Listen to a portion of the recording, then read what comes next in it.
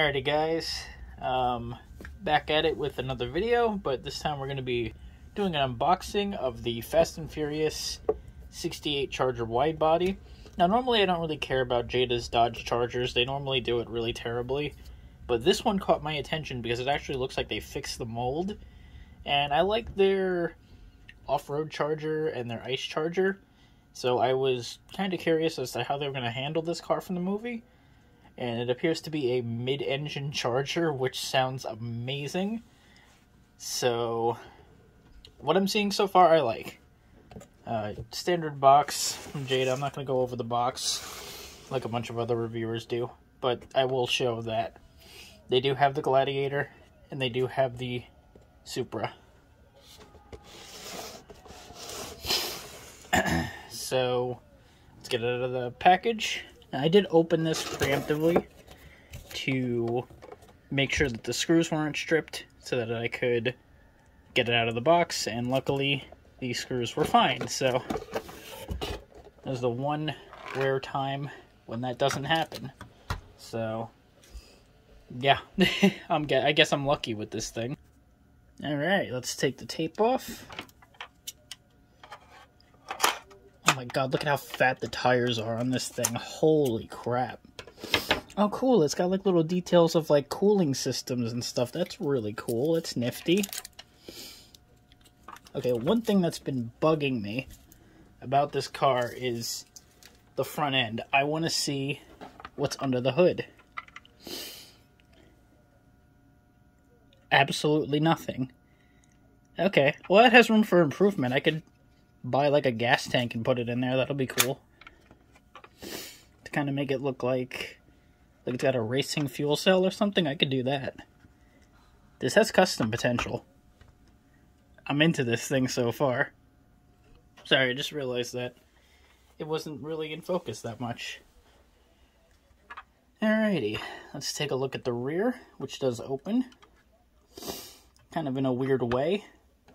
I imagine they took inspiration from the Hemi underglass, like Cuda, and it looks like, is that a Hellcat engine or like a Demon engine?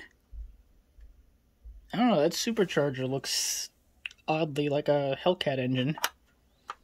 Probably out of a Demon, I don't know. Ooh, sorry if I sound stuffed up, I just had buffalo chicken and my nose is going for it. The door panels, I probably would have done these in silver, but they appear to just be plain, which is cool. They look like they're race car door panels, not stock Charger interior, like we've gotten in the past.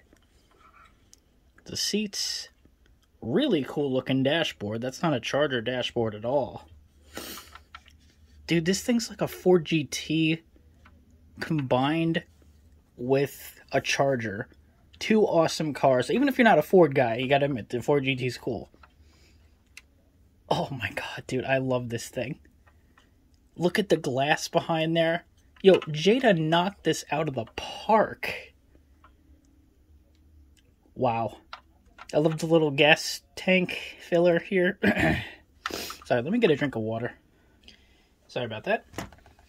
But Jada did an amazing job on this. It's not too big. Normally I feel like their diecasts are way too big to display with other cars. Which this is pretty big.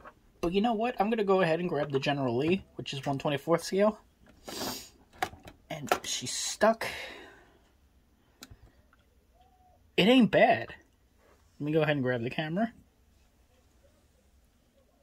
That's not bad, considering this car is supposed to be like a wide body. That ain't bad at all. I actually really dig that.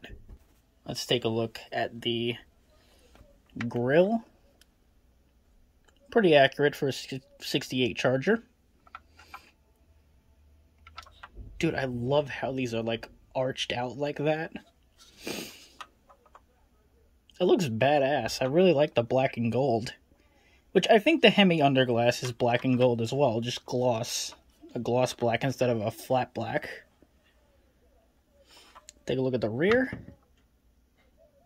Oh wow, they actually fixed that. In a lot of the pictures that I would see online, the taillight looked like it was screwed up. Like one of them looked like they were like over here-ish or up. more than they were supposed to be. But that ain't bad. I really like the whole cutoff here, because normally a charger has a piece there. This is really nice. Holy crap. It ain't perfect, but wow. Jada did amazing on this thing. This was worth the wait. This was supposed to come out like a month ago. And I don't know what happened behind the scenes, but when it was going to ship, it said it was out of stock, it shipped, then it didn't ship, then it said the order was going to be delayed, and it's here now, so I have no idea what the hell happened behind the scenes, but wow. Jada did awesome with this thing. I love it. Oh my god, it's so freaking cool. So yeah, if I'm going to rate this, I've never really done rating, I'm going to give this thing a solid 8. Solid 8 out of 10. Good job by Jada, really. So, yeah. I'll see you guys in the next video. Pick this up, it's worth it.